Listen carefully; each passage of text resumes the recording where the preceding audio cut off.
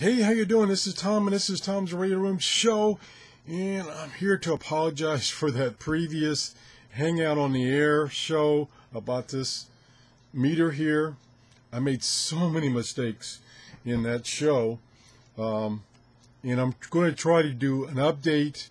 I've taken that show offline because it's got so many mistakes in it. It's misleading, and I'm going to try to show you the meter again without making so many mistakes.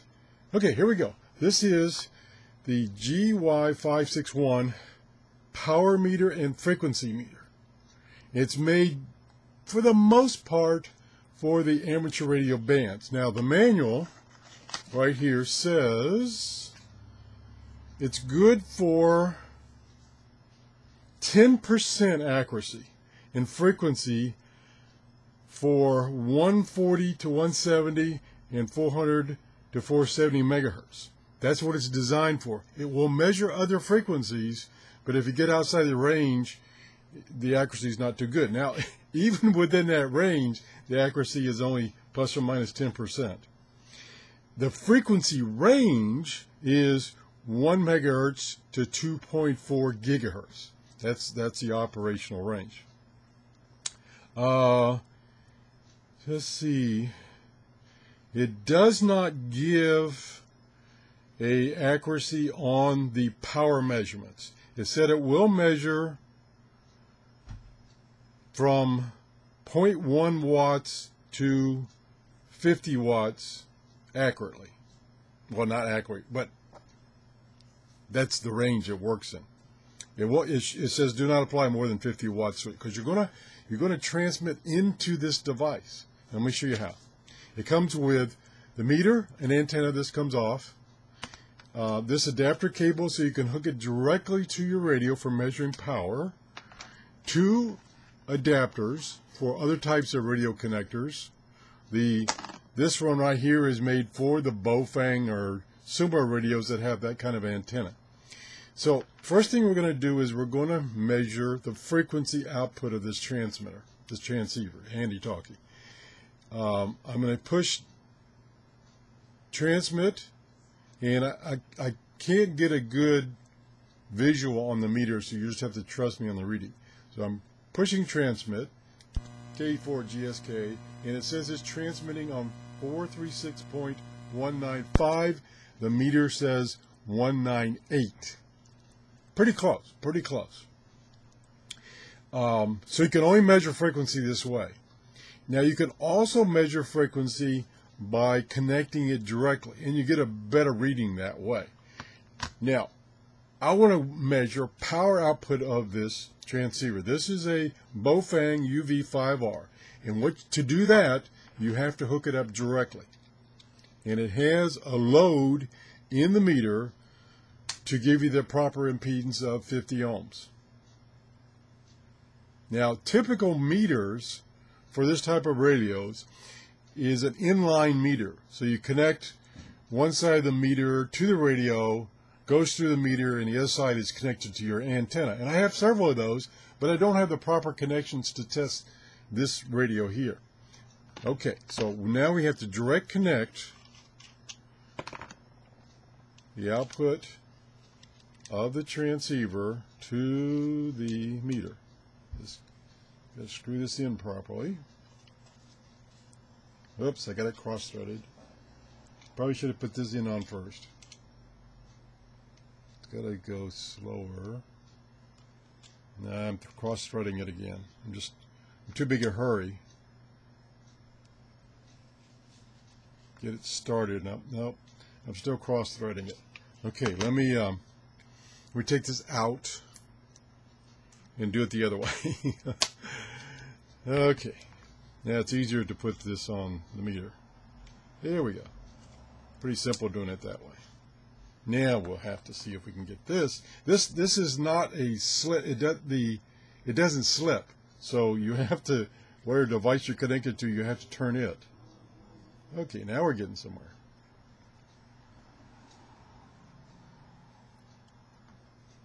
And I should have turned the radio off before I did this, but anyway. Haste makes waste. Okay, now we have it connected.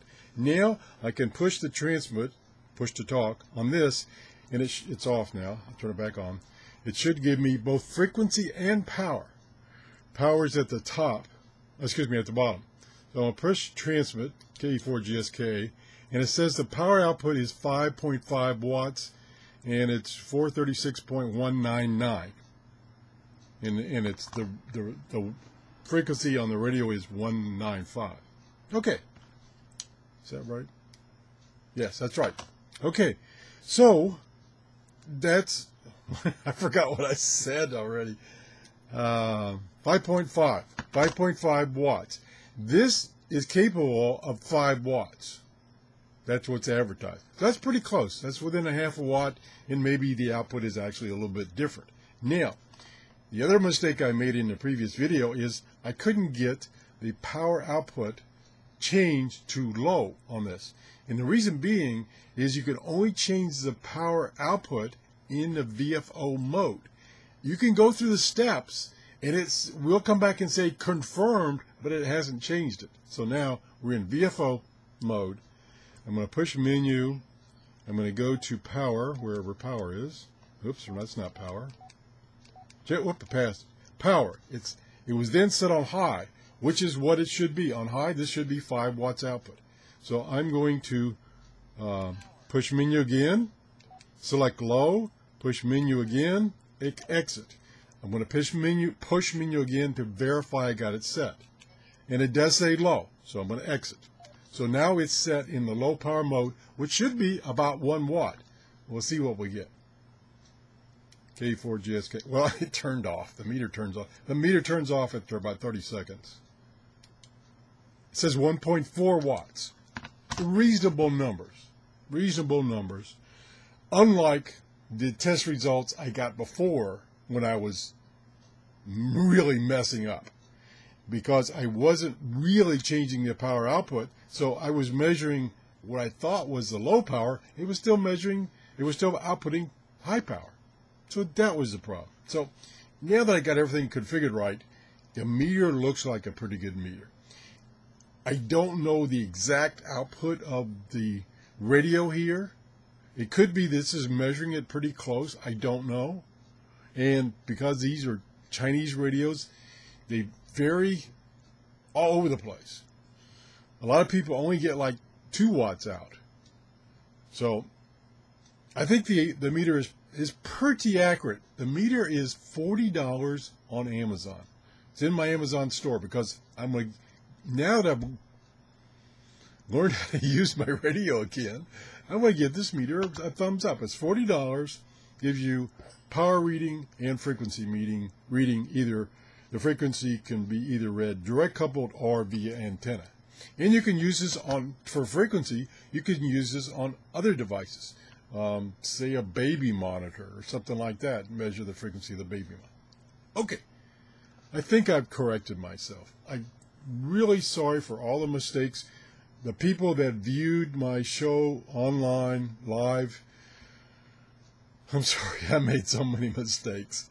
For you that had a chance to view that video before I took it off the air, when I realized I had really screwed up, I apologize. So this show will replace that show. I had an inkling to give this a thumbs down, but it was all my fault. So now I'm going to give this meter a thumbs up. Fairly inexpensive at $40. You can get these off of eBay for, I saw one for $35, free shipping, just like this is, well, yeah, this is free shipping also on Amazon. The beauty of Amazon, if you get a bummer, or you don't like it, or you don't like the color, you can send it back, get your money back. Not a problem.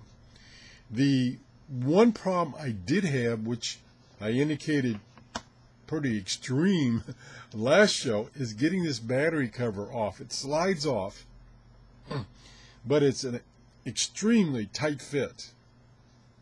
I was at the point, and I even had it here, I had my sledgehammer, and I was ready to use a sledgehammer on it. And I came very close, but I was able to kind of push on it real hard, get a little bit of space here.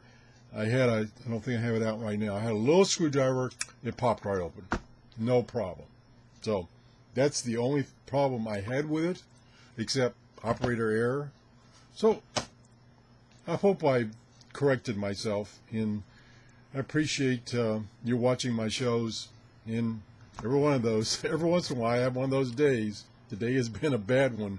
One of our cats got out a day and a half ago, and we normally let that cat out for about 20 minutes and then bring her right back in. Well, she got out and we couldn't find her, and she was gone overnight and another half a day, and we thought she was just gone or got run over or something. We had given up on her, and it turned out I found her this afternoon up in a tree, way up in a tree. She was 30 feet high in a tree, and it was a tree with no lower limbs. So I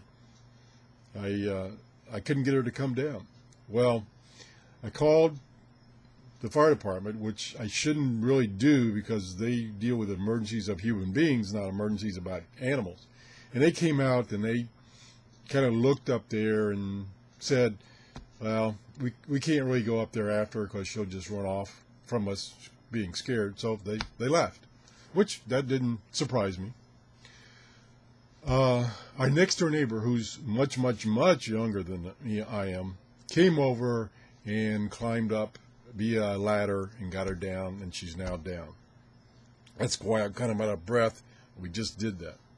So anyway, have a great day. Oh boy, this has been a bad one for me. Bye-bye.